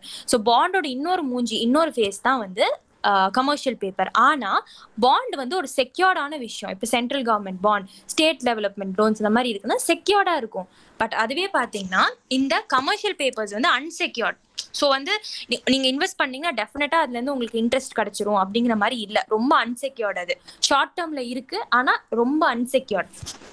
காசு வராமலும் போகும், வரவும் செய்யலாம் அப்படிங்கிறது தான். ஸோ ஞாபகம் வச்சுக்கோங்க, எப்படி பாண்ட் வந்து கேபிட்டல் மார்க்கெட்ல இருக்கோ அதே மாதிரி கமர்ஷியல் பேப்பர்ஸ் ஷார்ட் டேர்ம் மார்க்கெட்ல இருக்கு. பாண்ட் வந்து செக்யூர்ட், ஆனா அதுவே கமர்ஷியல் பேப்பர்ஸ் வந்து அன்செக்யூர்ட், அவ்வளவுதான், சிம்பிள். ஸோ இதுல பாருங்க, commercial papers short term correct, unsecured promissory நோட்டுங்கிறது correct. So option 1 கண்டிப்பா கரெக்ட். இதுல ஆப்ஷன் 2வா இல்ல 3யா அப்படிங்கிறது தெரியணும். நான் உங்களுக்கு சொல்லிட்டேன் 2 தப்பு, ஏன்னா சர்டிஃபிகேட் ஆஃப் டெபாசிட் வந்து ஷார்ட் டேர்ம். அந்த 2 டேப்லோ காலம் மைண்ட்ல வச்சுக்கோங்க போதும். கால் மணினா என்னன்னா, இப்போ ஒரு பேங்க் இன்னொரு பேங்க் கிட்ட கடன் கேட்கறாங்க ஷார்ட் பீரியட் ஆஃப் டைம்க்கு, ஒரு நாளைக்கு எனக்கு கடன் கொடுங்க அப்படிங்கிறது தான் கால் மணி. நோட்டீஸ் மணி அப்படின்னா 2 நாள்ல இருந்து 14 நாள் வரைக்கும் இன்னொரு பேங்க் கிட்ட கடன் வாங்குறது தான் வந்து நோட்டீஸ் மணி, சரிங்களா?